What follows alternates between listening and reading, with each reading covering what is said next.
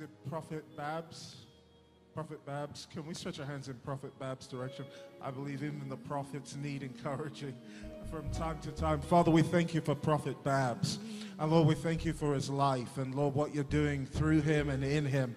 And Prophet Babs, I just hear the Spirit of God say, for a season, is it Prophet or Apostle Babs? I apologize. Prophet, Apostle, it's the same grace. Father, I just thank you for Apostle Babs. And Lord, I thank you for what you're doing in and through him. And I just hear the Spirit of God say, the Lord says the cave season is coming to a close. And the Lord says, now I am releasing again the man who is called to confront the spirit of Jezebel. And so the Lord says, you have confronted it in seasons before, and you have seen and tried and even attempted the raising up of networks for the apostles and the prophets before, and you have wondered why it has felt like sand and not like cement. But the Lord says, the season has come, and just as I declared in my word, ask for rain in the time of rain. The Lord says, this is now the time of rain. And the Spirit of God says, there are some things that I can trust you with that I can't trust the many with.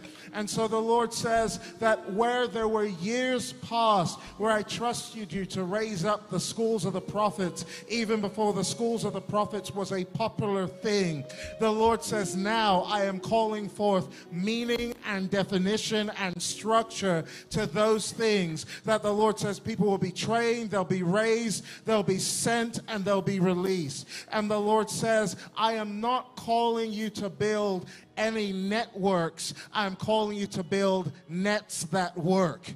So Father, right now, in the name of Jesus, we call forth nets that work. We call forth streams of relationships. And I hear the Lord say that you were responsible for being a man of the history of the land. And there were years where you invested in knowing what was the history of revival here, what was the history of great men and women of God here previously. And the Spirit of God says your library is littered with books about Pa Elton and the previous fathers. And the Lord says, you so wanted to know, where did we get stuck?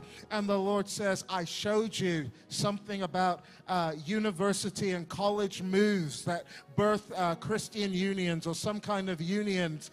And the Lord says that there is a generation that has arisen that is now hardwired for your message. And so the Lord says, instead of a rod, I'm giving you a net.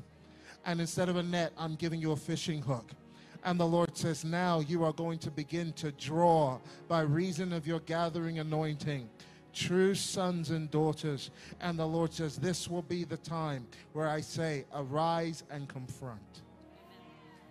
You're a man that is so, high level, called, anointings, giftedness, history, proven. But let me say this. I saw a father in the Lord laying hands on you. And I saw you have so honored that over the years. And that it has been like he passed his mantle, and you've just been living in that place. Where is the Lord God of Elijah? Can I just say this? That mantle is not the mantle for a new season. And God says, do you want a man's mantle or you want my mantle, says the Lord. And I'm up here so I can see him nodding his head, yes. Father, right now in the name of Jesus, we believe that in all of our journey, we honor, we try on other giftedness, we work with what bit of knowledge we have to partner with you. But Father, where this is put, a limited ceiling, and even an area, Father, forgive me if I have better words, I choose them. A false identity upon this man in the name of Jesus. Father, we release the builder, Jesus Christ, upon him. The builder, Jesus Christ, upon him. The pioneer that is not going to go back and regroup, revision, revisit, but is going to go forward, forward, forward in the name of Jesus. One that is not just going to say, I'm opening up yesterday's wells, but the one that will go and that will call forth the heavens to let down their rain, says the Lord.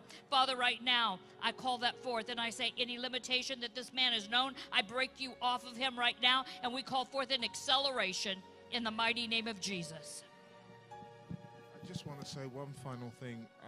When Dr. Sharon was sharing about the fathers and the spiritual father and the mantle, I just heard the Lord say the words he said to Joshua, Moses, my servant, is dead. And it's like a season of fathers have gone. And the Lord says, the way you are going, you have not been this way before. And I see like groups, like WhatsApp groups, and I see people being given assignments and little training assignments. But I hear the Lord say, I am upgrading your weapons, and I'm upgrading what you fight with, because the Lord says there is a new media that I want what you carry to ride upon. And the Lord says, by the time we're finished, the prophets will be out of the caves. In Jesus' name. And I really felt like there was also forgive me, tonight I usually have got a little more sense and I'm a little nicer with my words. Father, right now, we cut off what he thought was an escape route to the United States in the name of Jesus. We cut it off. It's not of you. It's not going to happen. It's not where he's going to flourish. It's not his greatest influence. And we say, God, we will not let his purposes be divided. Amen.